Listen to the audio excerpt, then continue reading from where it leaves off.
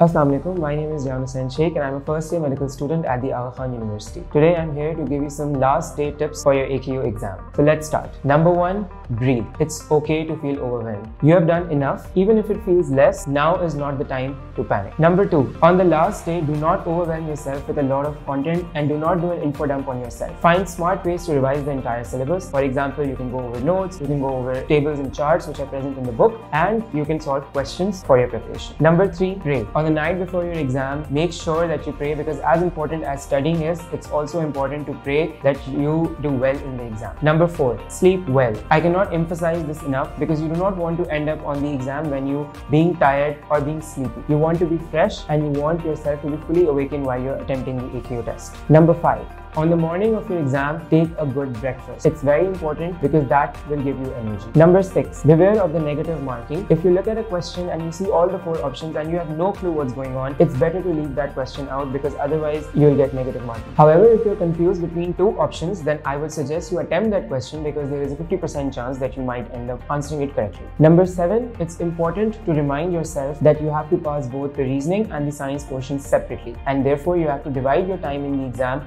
accordingly and be smart about it. Number 8, avoid the post-exam discussion of your test because it's very easy to get overwhelmed when you discuss the answers, and that's going to leave you more worried and tense. That is why I would recommend to avoid that, and I would urge you to trust yourself. Lastly, best of luck. I can't wait to see you all for your interview preparation. Thank you.